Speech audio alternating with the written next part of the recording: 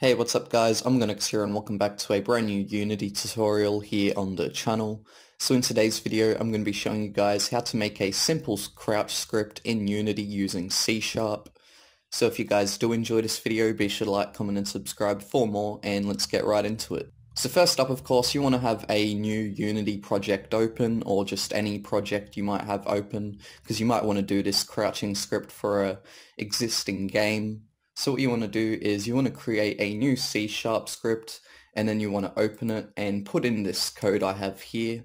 So what I'm going to do is I'm actually going to explain to you guys what exactly this code does, so you guys do know exactly what it does, because you could just go copy this and use it now, but I think it's better if you guys do know what exactly the code is doing, so then you may not need to come back and watch this video again, and you can just try and do this yourself next time. So yeah. Alright, so the first thing you'll notice are the two variables we have up here, the public character controller, which is listed as the PlayerHeight, and then we've got the public floats, which are the normalHeight and the crouchHeight. So with the character controller and why that's called PlayerHeight, that's because in order to get the PlayerHeight, we'll need to get the character controller of the player, and what's going to happen is on a certain input here, so when we're holding down C, what will happen is our PlayerHeight will be decreased to the crouchHeight.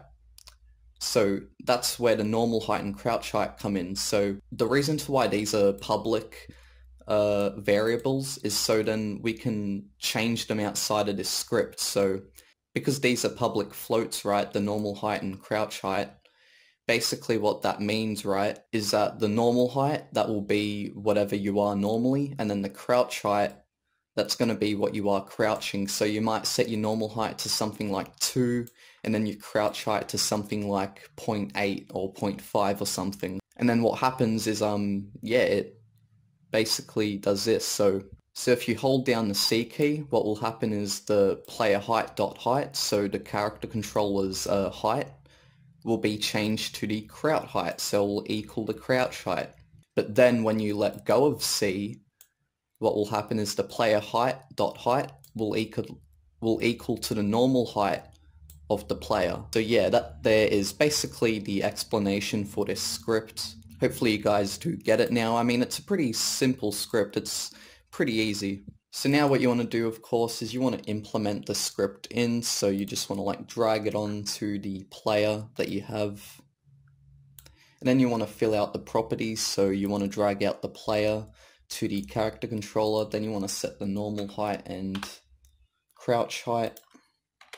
So I've just put in 2 random values there. Hopefully everything goes all right. And let's see. Yep, as you can see, we're crouching whenever we hold down C. So that is good. It works. Alright, so anyways guys, that is the end of this simple Unity tutorial on how to crouch in Unity. So if you did enjoy this video, be sure to like, comment and subscribe for more. And I'll be sure to make more of these sometime in the future. I mean, the main sort of content I make here on this channel are Halo videos, so if you like Halo videos too, then be sure to subscribe. And I'll see you all next time. Bye bye.